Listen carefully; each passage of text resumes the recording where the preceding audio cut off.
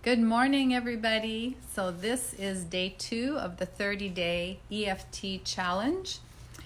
So I had some amazing comments and lots of questions about EFT. So first of all, I'm going to explain real briefly what EFT or tapping is all about. So there is a almond-shaped little center in your brain called the amygdala.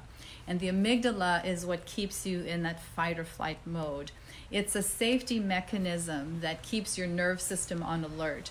And 1,000 years ago, when we were being chased by saber-toothed tigers or lions or bears, whatever it was a good mechanism to trigger that adrenaline and to really get us into motion. But the problem is with the modern lifestyle and the stress that we're feeling today, our little amygdala keeps firing and keeps us in a stress mode. And you cannot heal your body. You cannot be happy when you feel like you're being chased by a saber-toothed tiger all the time. So how do you calm down your nerve system? Well, we know that meditation, deep breathing, all these things are great. But to be very proactive, you can do some tapping. Now, why does tapping work? Tapping works because it stimulates specific acupuncture points or acupressure points that are connected to different meridians that help to calm that amygdala, to help to calm that nerve system so that you can release the stressful emotions and learn to put your body into a relaxation phase. So that's what tapping is about. Now, what we're going to tap about today is how to get it all done. Hey, Cecily, nice to see you. There's so many people that are so focused on, got to get the list done, got to check it off. I mean, I know I've been like that my whole life. Nose to the grindstone. Got to check off those to-do lists and get everything done. But especially if you're on a healing journey, you have to learn to balance everything. And how do you do that? Well, sometimes our mind is so set on being that little hamster on the wheel, and we think that that's the only way that we're going to get everything done, when in reality, if we slow down our life and we have a calmer approach, we can actually get more done that way. So we're going to tap on that today. So we're going to start with the karate chop point. So again, if you don't know much about EFT, and this looks really silly because you're tapping on these funny points on your face, just go with it and do it. Start off by asking yourself, so on a scale of 1 to 10, how do I feel about the pressure of having to get it all done? How do I find balance in my life? Just thinking about that can stress you out. So on a scale of 1 to 10, how stressed out are you about that? Is it a 10 where it's like, I got so much to do. How am I going to, calm down to be able to get it all done? Or maybe it's a 4 or 5. So just write down that number and see where you are. And let's start the process. So even though I have so many things that I have to do, and I can't seem to get it all done, and I get so discouraged and so mad at myself when I can't get it all done, I can choose to honor and love myself. Even though I have all these things that I have to get done, and I don't know how I'm going to get them all done, and it really stresses me out, I choose to feel calm about the process and know that it will all work out. So even though I have all these things that I have to get done, and it puts a lot of pressure on me, and I don't know how to bring balance to my life, I'm open to the possibility of finding that balance.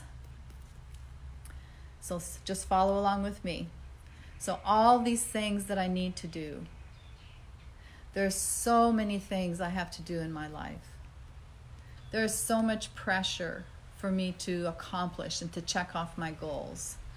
I have such a long to-do list every day, especially since I'm on a healing journey or I'm trying to maintain vibrant health or create vibrant health. There's so many things that I need to do. There's all the supplements that I take. There's the juicing. There's going to the grocery store to get my organic foods. There's the meditations I have to get in. And then there's the sauna time and the hyperthermia. And then there's exercise. And then there's taking care of my regular family and home things. There's so many things to do. How can I get it all done? How can I find balance in my life? There's so much pressure for me to do so many things, and I don't know how to get it all done. All this pressure I put on myself. I've been so hard on myself and pushed myself to get things done. I feel so stressed out about having to try to get everything done. Am I going to be able to get it all done? What if I don't get it all done? I'm going to feel like a failure. I'm going to feel like I'm not reaching my goals. What if I can't get it all done and it affects my health?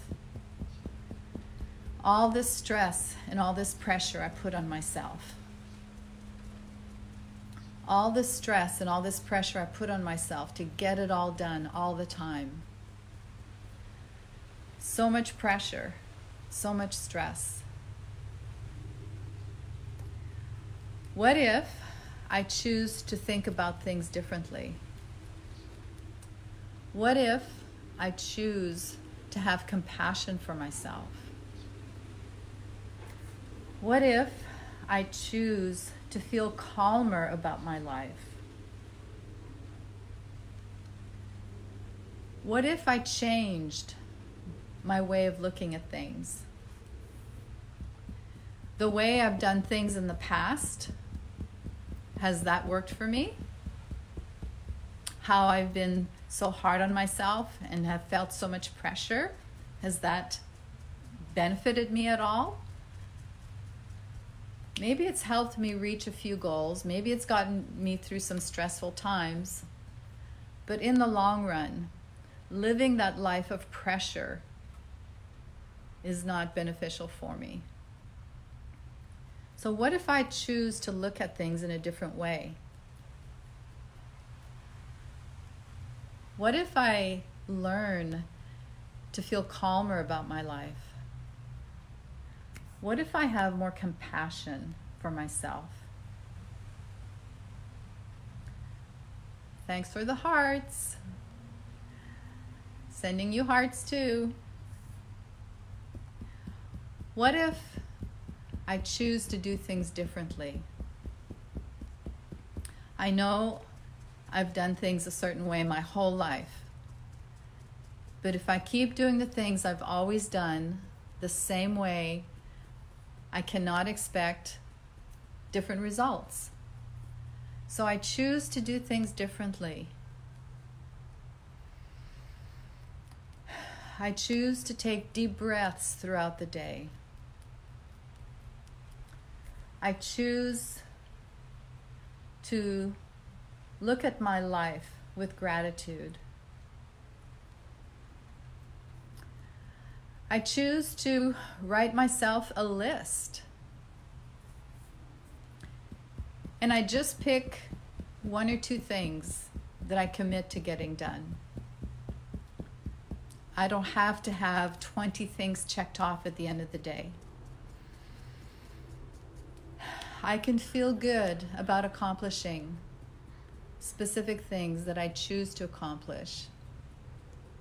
Hello, Diamond. Hello, Dorothy. You're very welcome.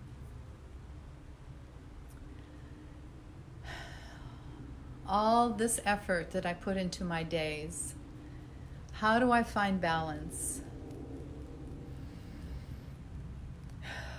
What if I chose to tap, even for 5 minutes every day? What if I did some simple tapping? Hi, Dorothy.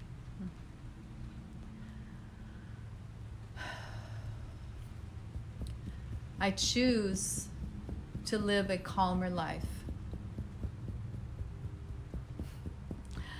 Hi, Lainey. I'm glad you're feeling calm. Just tap along and you're going to feel better. Even if you don't know what you're doing, it's going to make a big difference for you. This calming energy I can embrace every day. I can choose a calm attitude. I know when my body is calm, it creates a healing response.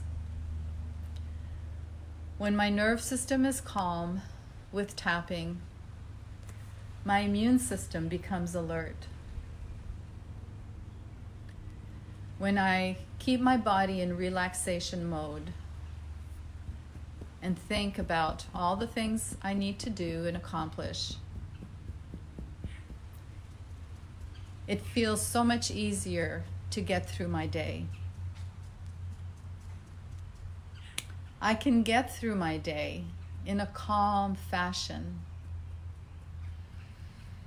When I feel myself getting anxious, I trigger myself and I take a deep breath for a few minutes.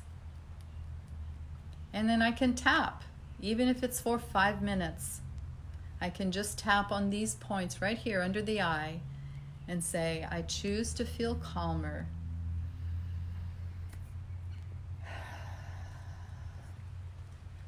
I can find balance in my life. I choose to release the stress and live a life of balance.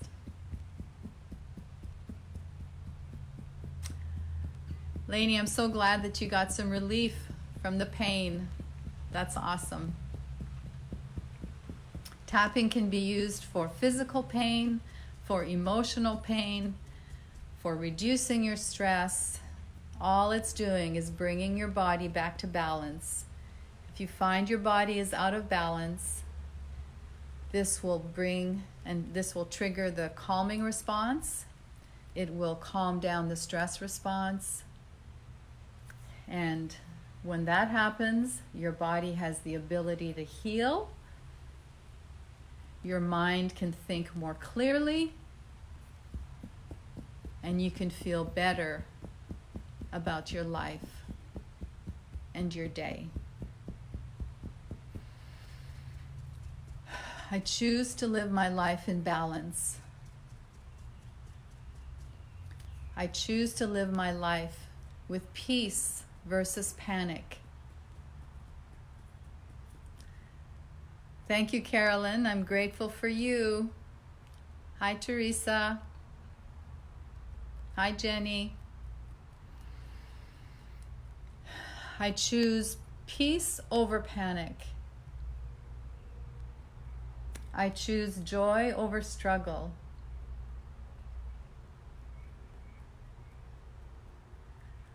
I choose trust over fear.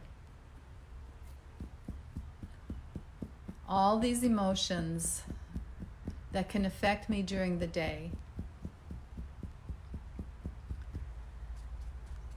All these emotions. I choose to calm my nerve system down by doing some deep breathing, by some tapping, and even journaling. When I do some tapping, it opens up different avenues so my mind can feel clearer, so my mind can release the clutter, and I can feel more balance in my life. And it helps to release the stress and the pressure. The calming response is a healing response. And a healing response triggers positive things in my body. Hey, Ginger. So I choose peace over panic. I choose joy over stress and struggle. And I choose joy over struggle and anxiety. And it's as simple as just a few taps away.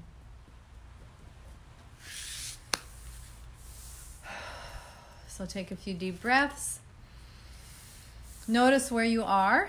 If you started off and you were like at 8, 9, or 10, hopefully you've been able to, go down several numbers as far as your anxiety and the pressure to feel like you have to struggle to get it all done every day. And if you've noticed a shift, that's a victory. Celebrate the victory. That's so awesome. I'm so happy for you, because I know when I started tapping 18 years ago, it was like a light bulb moment for me. I felt so many amazing shifts. And to this day, you know, I've been certified in EFT for 18 years now. I used it in my practice professionally. I use it personally. And my commitment in starting 2020 is that I was going to do things differently this year. And I was starting off my year with clarity and purpose and peace. And I was going to add tapping. I was going to do tapping for 30 straight days, because when you do something for 30 days, it becomes a habit. So I hope that this is helpful for you. Please let me know what it is you'd like to tap on, and I'll pick certain subjects we can tap on, and join me for the 30-day tapping challenge. I know I'm doing it, whether there's 5 people on or 100 or 1,000. I'm here to support you. I love you. You're beautiful. You're courageous. You're awesome. And thank you for taking the time to be here with me. This is Dr. V sending you a big healing heart hug. Mwah. Bye for now.